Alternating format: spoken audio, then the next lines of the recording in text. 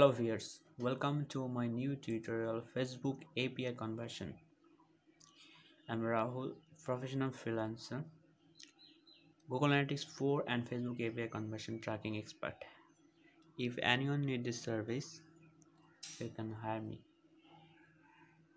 So today's topic is about how to track purchase event. So let's get started. So first of all, come to your Google Tag Manager and connect to the debugging mode. I have already connected it. And now I will purchase the products so that I can see the purchase data layer here. I want to see the purchase event in the debugging mode so that I can track that event properly.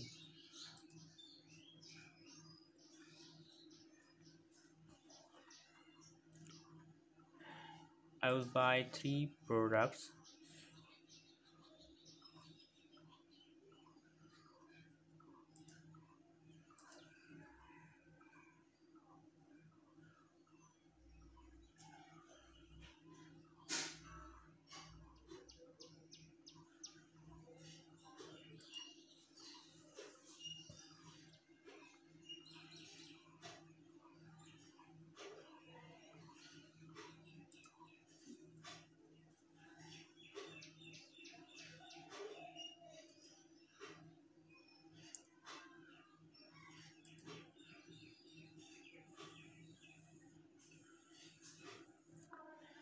So you can see there are 3 products I have added to my cart, and I'll purchase these 3 products now. Let's check out. So I will configure this purchase event just like the begin checkout.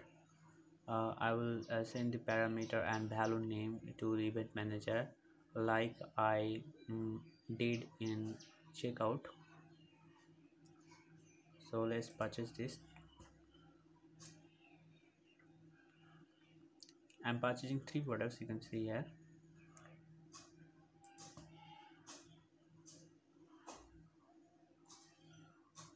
You can see I have got the purchase event, and if you go to the data layer, you will see under the items, there will be 3 products, 1 2 3. So here first of all I have to create some variables to send this item ID. I have to send this 3 item ID and 3 item name, 3 products item name. So for that we have to use a JavaScript, custom JavaScript, because otherwise we cannot send that. So let's get started. So let's create variable first.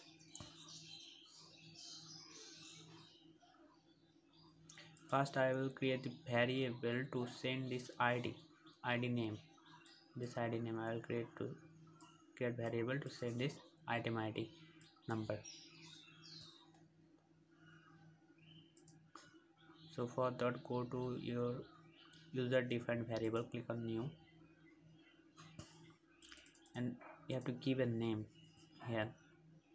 So I have already copied here everything, I have already written down.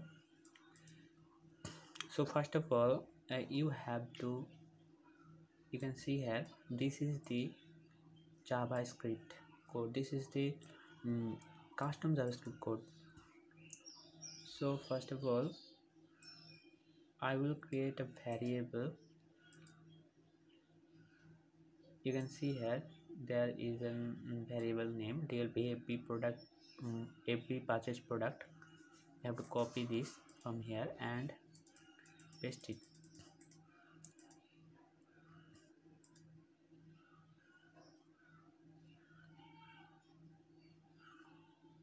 Select the detail variable.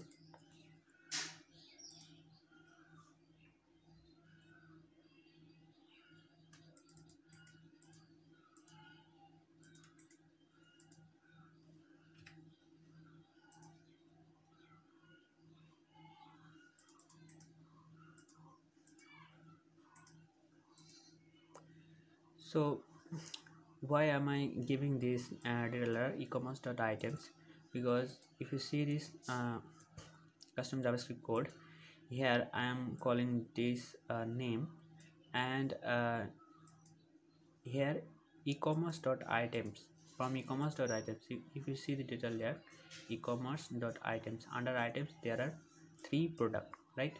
There are three products, and from these three products, this code will only take this item id. You can see here item id, returned items dot item id. I'm sending this item id.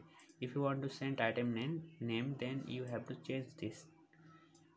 You have to copy item name from here, and you have to paste it here. So I will copy this now. So before that, let's save this, and I will create another variable called, I will give the name of this variable product id, because first of all I will send the product id. Click on the variable configuration and select this custom JavaScript. Here I will paste this code.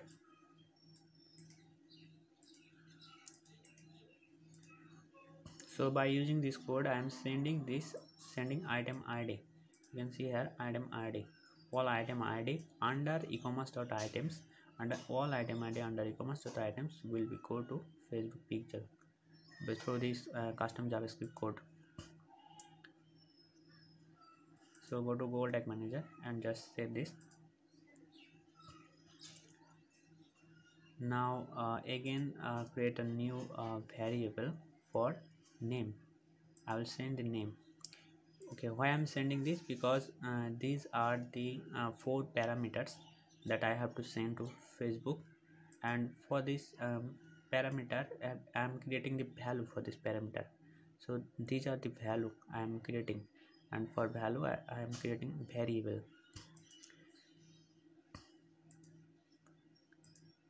So let's copy the next one. This is the product name, purchase product name. So you can write anything. You can write like this, or you can write as you wish.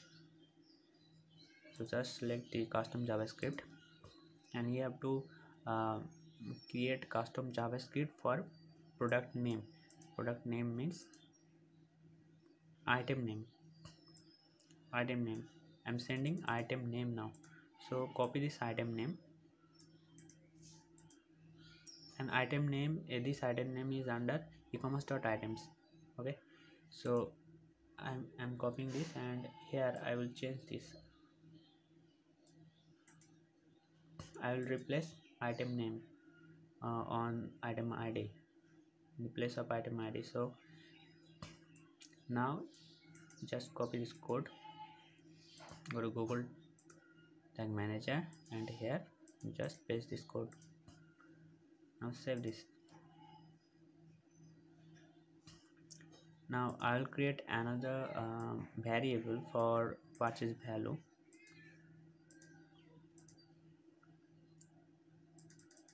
For purchase value, just see the data layer of purchase. If you want to take the value from here, so here you can see at the bottom there is a value, but this value is under e-commerce. You can see the e-commerce here, e-commerce.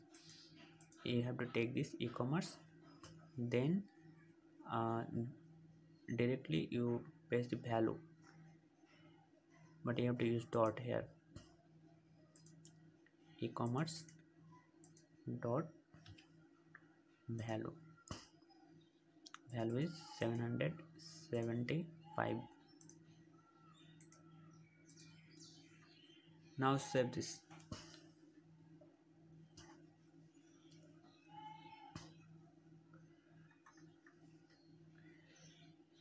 Now I have created the variable. Now I have to create tag and triggers. So let's create tag for purchase. So click on new and give it a name, FB purchase tag. Click on tag configuration and you have to select this Facebook pixel archive and select the Facebook pixel variable. This is FB pixel constant variable, and here you have to select purchase, standard event purchase, and now we will add the parameter and property value. There are 5 parameter and property value. So copy this. Content type. So what is the content type? Content type is product. So you can type product here, and then content ID. So content ID is,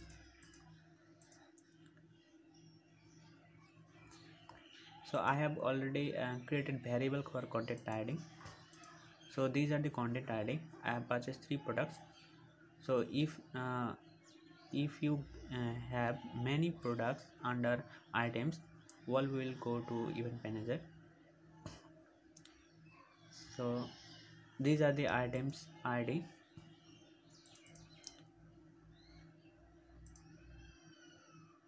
So I have created a variable for that item ID.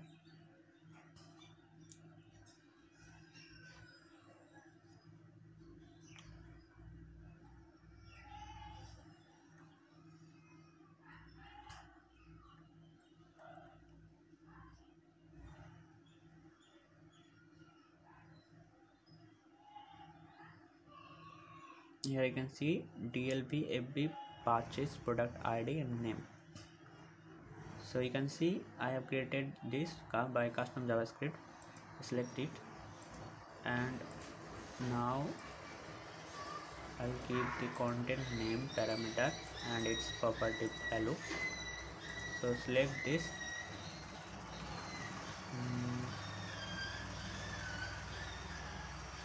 FB purchase product name. Now the next one is value. I've already created the value, property value. The values variable is this DLP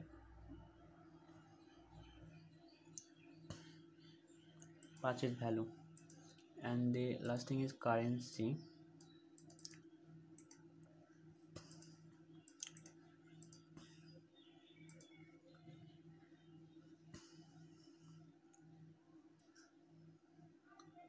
DLV FB currency. Where is the DLV FB currency? You have to select DLV FB currency.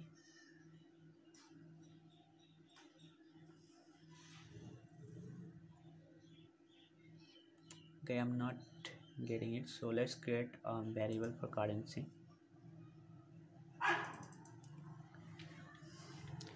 FB currency, name it.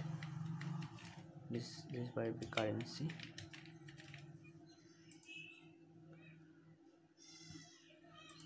Data type variable is ecommerce dot currency.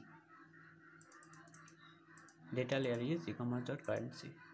Variable name, this is the name. So go to the data layer and copy this currency and paste here. Now save this. I have seen I have already configured almost everything: content type, content ID, content name, value currency, all property name and property value. This is the property name and property value. So now click on the trigger, and I have to create a trigger for purchase. So give it a name, FB purchase trigger. Click on trigger configuration, and this will be custom event, and you have to copy it from here. In some website this purchase is different, so you have to copy it from here. What is So let's just copy it and paste it and save this. It's saying the container already has a trigger with this name. Okay, just change this name, save this. Now everything has been configured. Just save this. Now I will check this tag, whether this tag is firing, or whether the data, the property name and value which I have put is going to the event manager or not. So I'll check everything now. So let's be connected.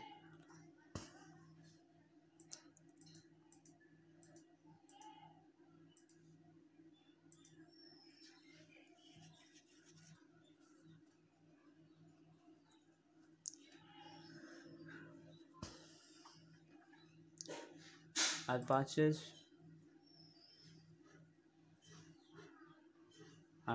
some products to check it. I'll purchase 3 products.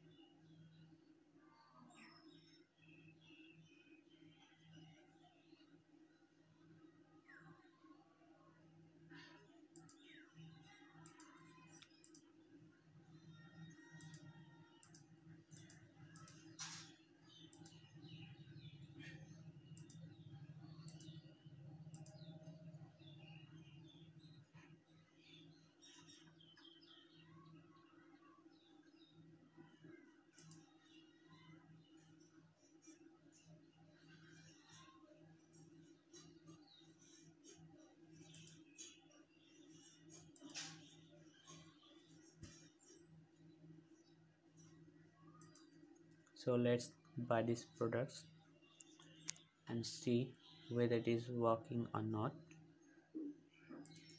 You can check out.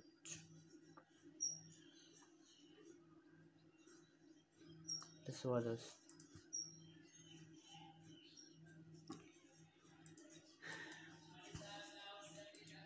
Begin checkout is firing. You can see for begin checkout also everything is coming correctly. The purchase has been completed. You can see the purchase tag here and it is firing G for purchase tag. This is success. And let's see in the event manager. You can see the purchase here also, and you can see there are 3 products that I have purchased, and the product ID number and the product name. If you want to check, just come to your website and see which product you have purchased. You can see boho bango bracelet green, lemon t-shirt green, boho bango bracelet aqua.